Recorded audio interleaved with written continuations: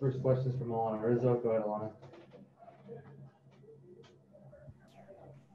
Gavin, getting the start tonight at second base against Lamette. In your experience, just kind of learning the book on him, what's the best way to have success against him? Yeah, he's got really good stuff.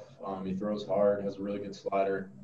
I can't give away any secrets onto my approach, obviously, but he's got really good stuff. So we're gonna have to grind it out and have good at bats and just try to put some stuff together. But yeah, he's got good stuff. The Padres have won each of his last 4 starts. I mean, this is a good pitching matchup tonight against 2 really good teams. How are you kind of interpreting this 3-game series with 2 teams at the top of this division? Yeah, I mean, I think, these are 2 really good teams, like you said, so it probably is going to have some sort of a playoff feel to it. Both teams were, 2.5 games up. So, it's going to be a really good series, should be fun, and I think the intensity will definitely be up. Is it starting to feel like it's the postseason? I mean, you guys have 13 total games remaining in this regular season, including tonight. Yeah, obviously it's a shorter year, so it feels a little different.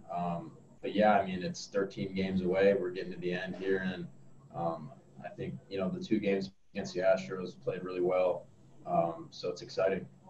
How important was that for you guys to be able to get that win yesterday, considering the way things went down on Saturday and kind of leave with a better taste in your mouth? Yeah, absolutely. I think just watching from the bench, everyone was firing on all cylinders.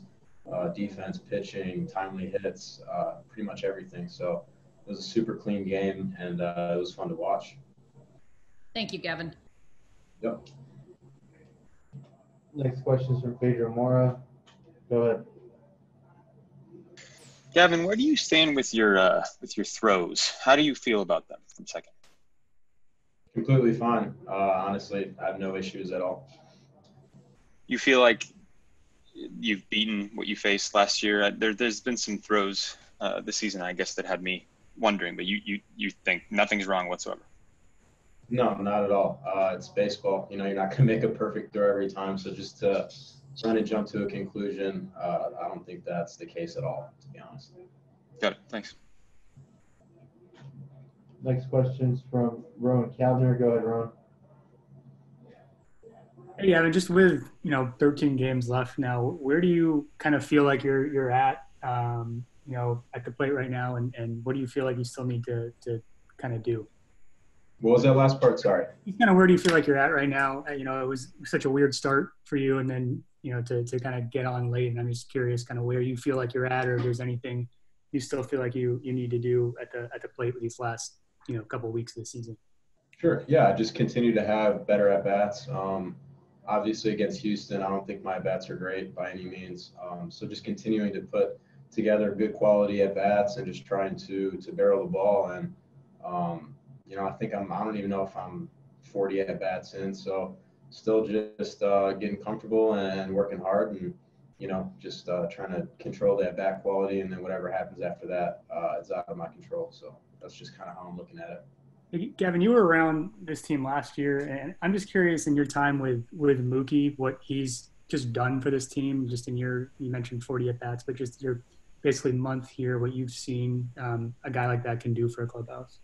Yeah, he makes everybody better. It's like having another hitting coach out there. I mean, obviously Barnes has already came out and said that he's helped him, and I think he helps everybody. And even in the hitters meetings, guys are picking his brain, asking, "Hey man, you face this guy, like, what do you got? What do you think how should we approach this at bat?" And he's a leader, and every facet though, not even just baseball stuff, clubhouse stuff, cultural stuff. He's a leader. So.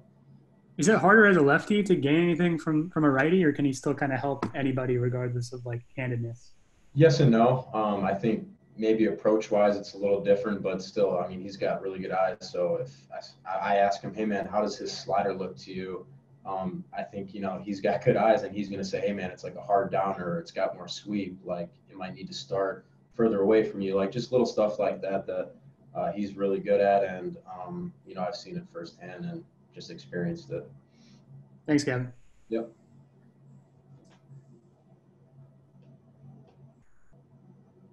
Any other questions for Gavin? Thanks, Gavin. Thanks, everybody.